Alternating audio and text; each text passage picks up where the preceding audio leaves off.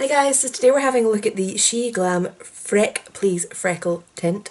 Fortunately this comes in like the most boring looking beige packaging ever, so sorry for the thumbnail, it's probably the least exciting looking thing you've seen all day.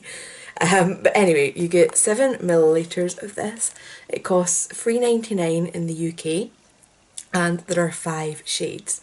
So there is one called Tan, one called Fawn, one called Dark Chocolate, one called Blue Bayou, and Purple Haze. Purple Haze is currently on sale. Oh well, it's $3.19 just now for the fun colours and $3.99 for the sensible ones. But it'll be gone by the time this video's out. Oh well. Okay, so anyway, the instructions in this are a little bit odd, but I go over them in the application section, so we won't go into that just now. What I will go into is I believe this is a bit of a copy of Lime Crime. Shein are known for copying, so what you do. So Lime Crime have a freckle pen. This is more of like a liquid eyeliner type of a applicator. But Lime Crime have also brought out a kind of like fun colour. So they have a magenta purple shade that they just call magenta. I of course bought Purple Haze to go with my hair and do some crazy freckles. So we've got an application section and we'll do a wear test and we'll see how these go. Right, so let's have a look. In line with my resolution, I have read the instructions, but I kind of want to ignore them. So the instructions are: dot, copy, paste, Freck please. Create a small cluster of dots on your cheeks and or nose. Copy by gently pressing with fingertips and paste across your skin for a full-on freckled effect. So I think what they're suggesting there is that you put some on, dab it so it goes on your finger, and then use it like a stamp. Freckles aren't usually that kind of symmetrical pattern wise.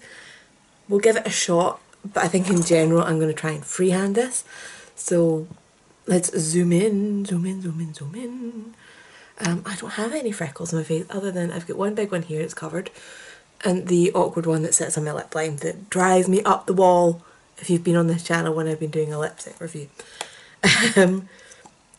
So it's just a little liquid liner type brush.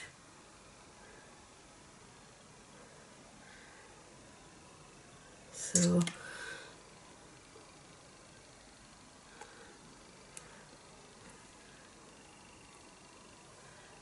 okay, so that didn't really work too great. It does kind of make them more subtle dabbing though, so the dabbing part I'm down with, it's just the kind of copying the shapes. I'm not exactly... What it does do though is it gets a bit fainter when you're stamping them, which is going to give you a bit of a variety in tone, which is probably more natural, which I am good with. Fine with that.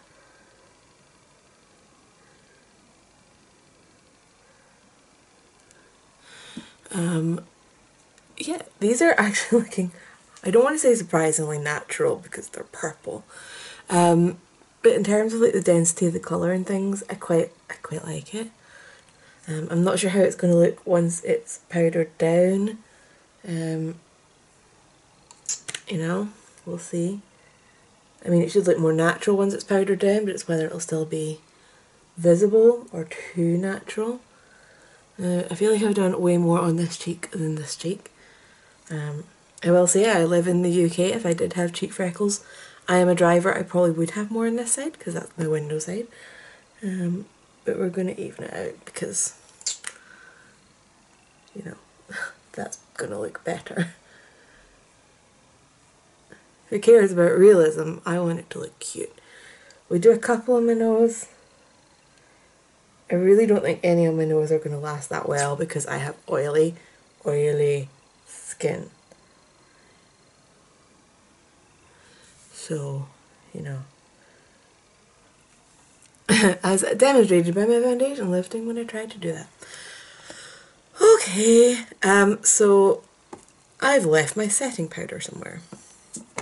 Found my powder, it was here after all. I was just doing that thing of not seeing what was immediately in front of me. Did you guys ever do that? Anyway, so it is RCMA no colour powder, so in theory we should still see these afterwards, but we'll see. Or will we see? It depends. Sorry, bad joking.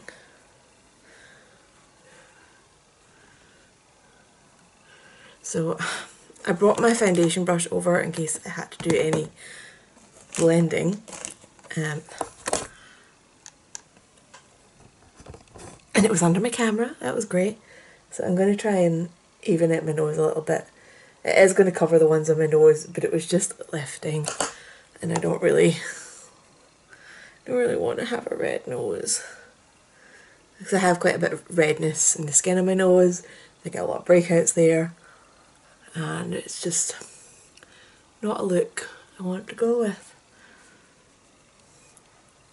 I already powdered that side. Yeah, so these are still visible, that's pretty cool. I definitely wanted to do these before powder because it's a liquid product, partly to set it down, partly so it doesn't disrupt my powder. And yes, I'm powdering down my neck because I extend my skincare and my foundation a little bit down my neck.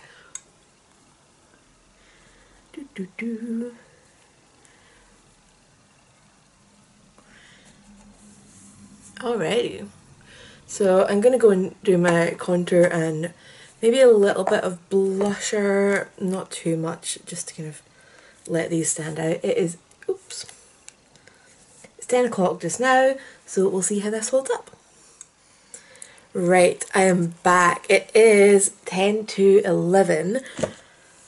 I think it was just after 10 we done this morning, so we're past the 12-hour mark.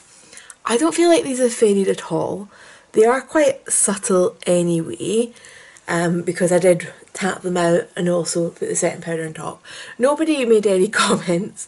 I was out at the park with Flynn, and I was up at my parents' house. Nobody said anything about you've got purple freckles. I even asked my mum, and you know, I literally said I'd done it, and she's like, oh, I hadn't seen it. But I think they're cute. I think I need to work on the application because I think I've gone a little bit kind of linear, maybe space out some more dispersed ones to kind of make it look more natural, pink, purple freckles. But yeah, I think these are really fun. I would maybe go a little bit heavier next time and yeah, just widen the area that I was applying them on, but like space them out a bit more to get a more kind of natural distribution of my unnaturally coloured freckles. But overall, yeah, I think this is really fun. Part of me's thinking, oh, I wish they would do other colours, but it's like, green would probably be a bit questionable looking. It might look like you've got a really infected spot. So purple and blue, probably the safer colours. I have to say, I'm now starting to wonder what metallic freckles would be like. Would it look like a weird highlight? I don't know. Maybe I'll play with it somewhere. But overall, yeah, I think this is a really nice product. It's lasted really well. It was really easy to apply. I feel like it's going to last forever. Even if I done this every day, it would last me ages. And it's super affordable. So if you've been humming and hawing about whether to try the whole freckle thing, or if you hadn't seen that you could do it in fun colours, definitely go and check these out. They're so much fun. I'm happy. Firmly in the goodbye category. Brilliant.